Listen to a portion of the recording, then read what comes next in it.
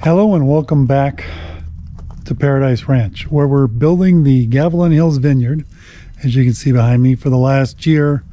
I've been working pretty hard on it. Please join us and follow along. Hit the like button. We'd love to have you join us. We're going to veer off a little bit from our standard little discussion and goings on here for the vineyard and talk about Simon and Garfunkel, our two Sulcata Tortoises we have here on the property. I've received a ton of questions and inquiries about the two of them, and I wanted to add a little bit more and give an idea of what we deal with when we're taking care of. We don't really care for. We house and follow these big boys. So let's talk about it. In many of our previous videos, I had Simon in the videos and he was wreaking a little havoc on us. And about a month ago, we picked up our friend here, Garfunkel. So we've got Simon. Simon's about a 70-pound Sulcata Tortoise. He's 10 years old. This is Garfunkel. Now Garfunkel is about 20 years old and weighs a little over 140 pounds, 145 pounds. So you can see he's a big boy. If I can get him to come out, it's a little cool right now. It's only about 72 degrees out, so he's a little cool, but I was trying to get him to come out with some peppers, but he's not really helping us out. I'm going to talk about raising and taking care of Sulcata tortoises, but I'm not going to be talking about hatchlings or babies or eggs and all that kind of stuff. I really don't like what's going on in the industry where there's so many of these tortoises being given over to some families and not realizing what it's going to take later on to take care of these guys. As you can see, these guys get to be big, real big. And you've got to be able to handle and take care and have room for these big boys as they get up and get going. They're also known as spurred tortoises or African tortoises. The spurred part of it is this thing right here. You can see some of the big spurs that stick out of their feet.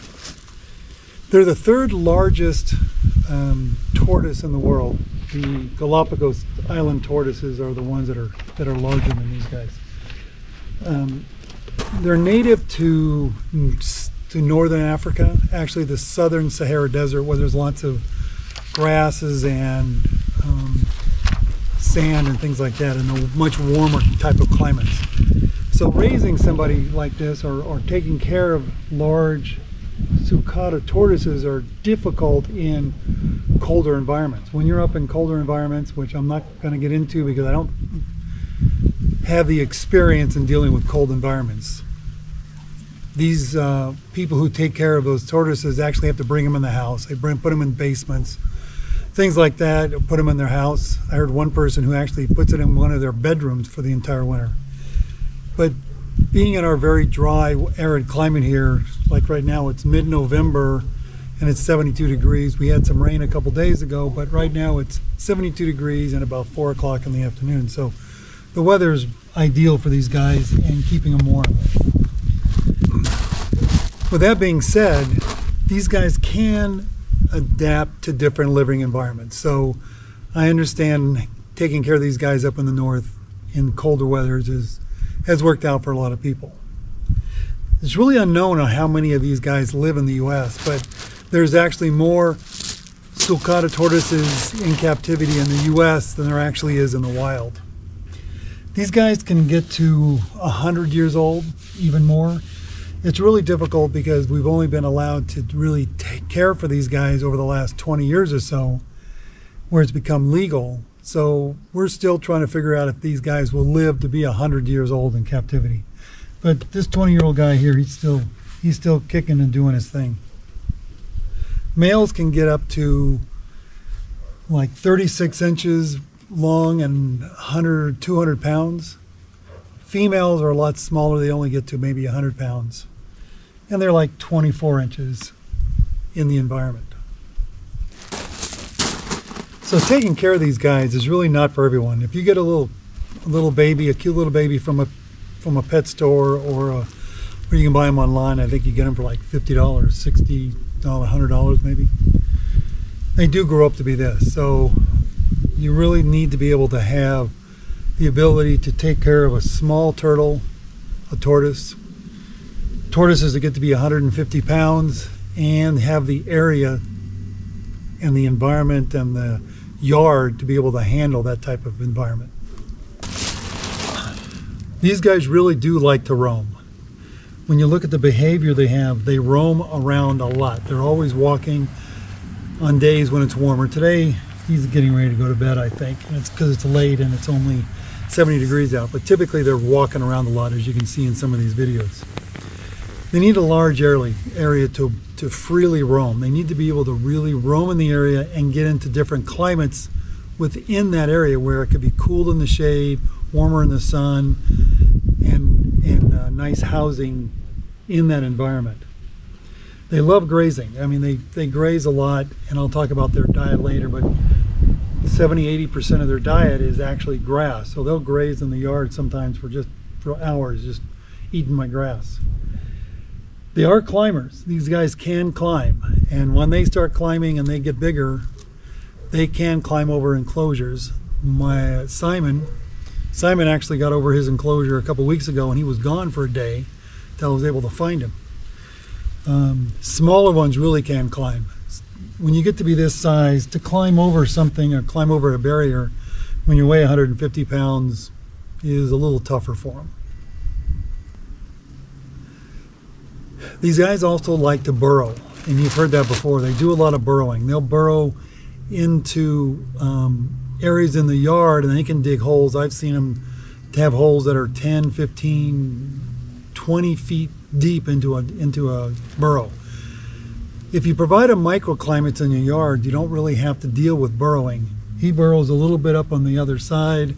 Simon burrows a little bit in his house, but they don't really burrow into my grass because they use the burrowing as a way to either lower or raise their body temperatures. And if you provide microclimates in your yard, you're not going to have problems with these guys burrowing a lot. I don't really have a problem with them burrowing. They do dig in a couple places, but I purposely set those areas up for them to burrow. Now, taking care of these guys, I mean, they're capable. They can go sometimes weeks without any water or food. Simon actually got sick earlier this year, and he was in his house. I had to pull him out a couple times, but he was in his house for almost 2 months and barely ate anything and didn't have much water. They don't really have any natural predators. There aren't any natural predators except humans. We probably do more damage to these guys than anybody else. But they do have some common health problems with these guys. Let's see, respiratory. They can get some respiratory issues. They do get like a pneumonia. They have a runny nose, stuff like that. They do something called pyramiding. You can see this guy, these little bumps here in his shell was called pyramiding. You'll see some that have real big pyramids on them, and that primarily is a result of their diet and lack of water and stuff like that. They do get parasites on them. If they get injured somewhere, they can get flies and other things like that. So I have to watch them all the time to make sure there's nothing really crawling on them.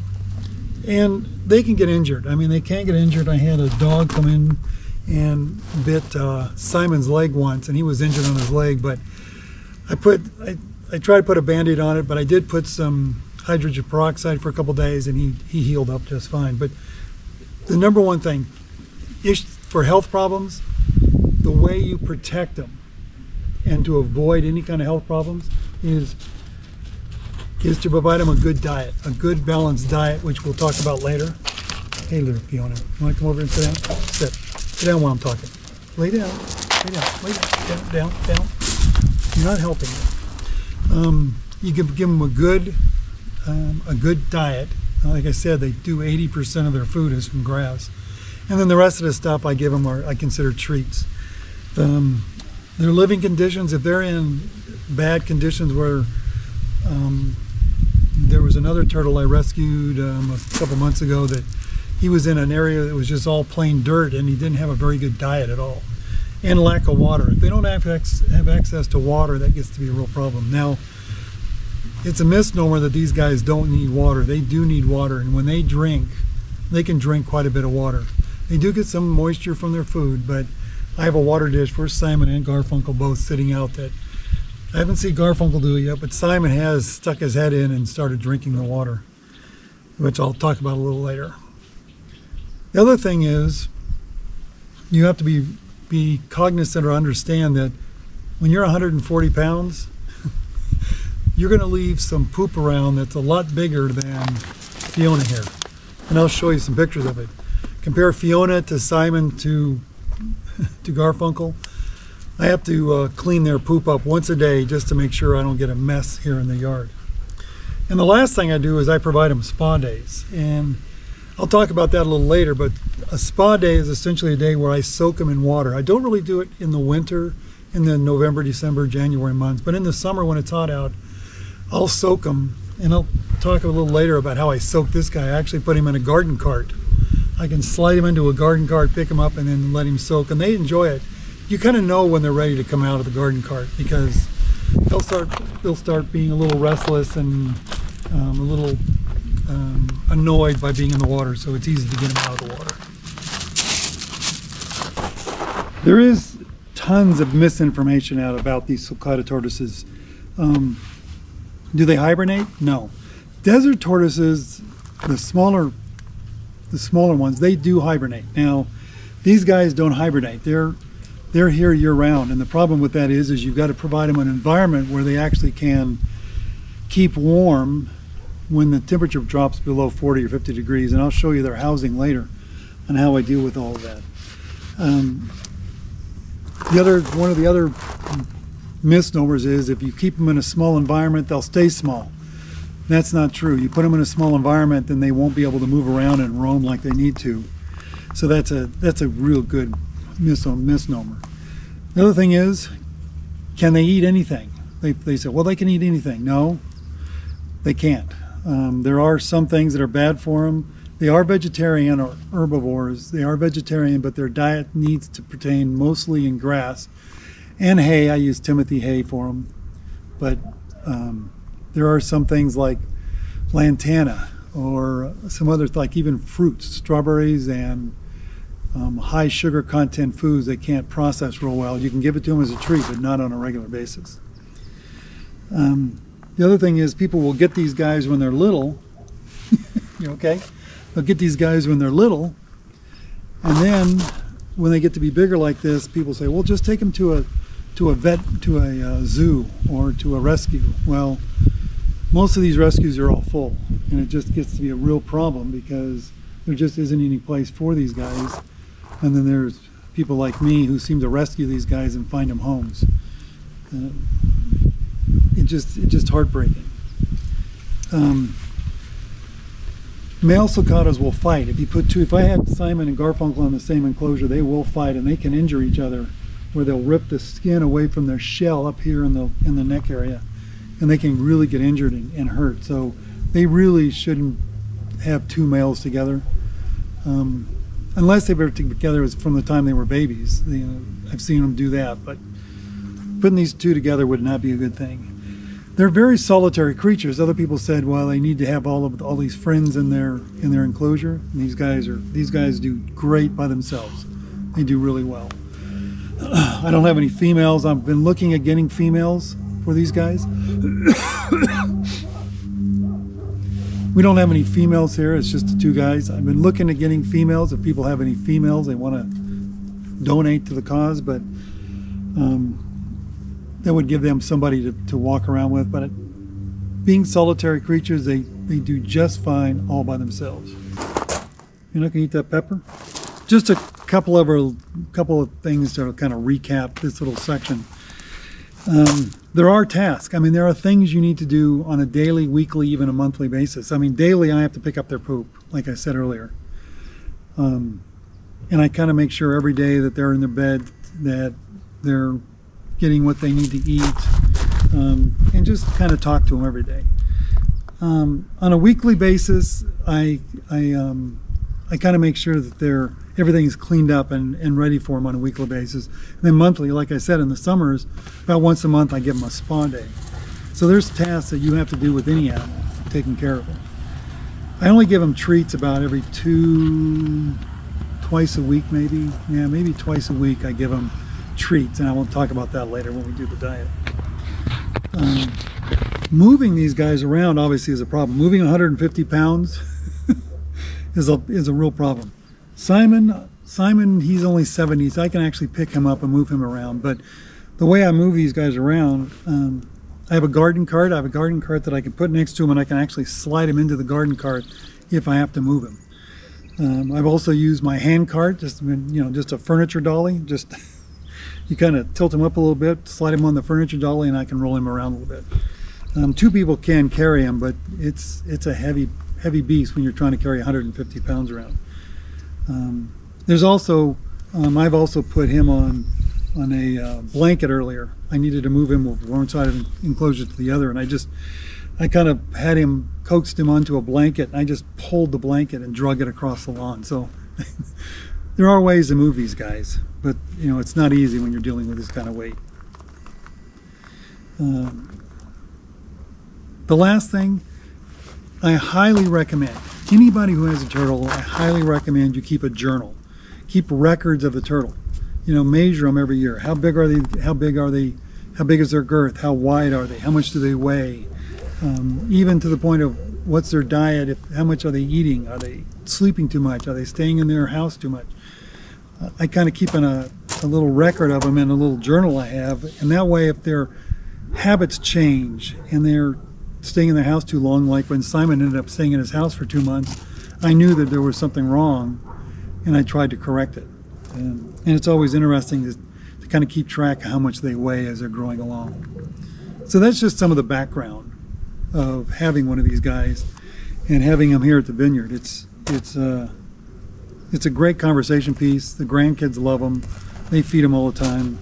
He's not in any mood to eat right now, it looks like, but it's not too bad. But now I want to let me talk a little bit about the housing and enclosures you have to have with tortoises this big. So we'll talk about that in the next video. So as I said, having these large tortoises is not for everybody, but they're a joy to have. They're great to watch. They're very friendly. They follow me around. They want to get attention. He's a little in a bad mood right now because he's cold. But it kind of gives you an idea of what it takes to take care of these guys. So until next time, this is Jeff. We're hanging out in the turtle enclosure. We're out.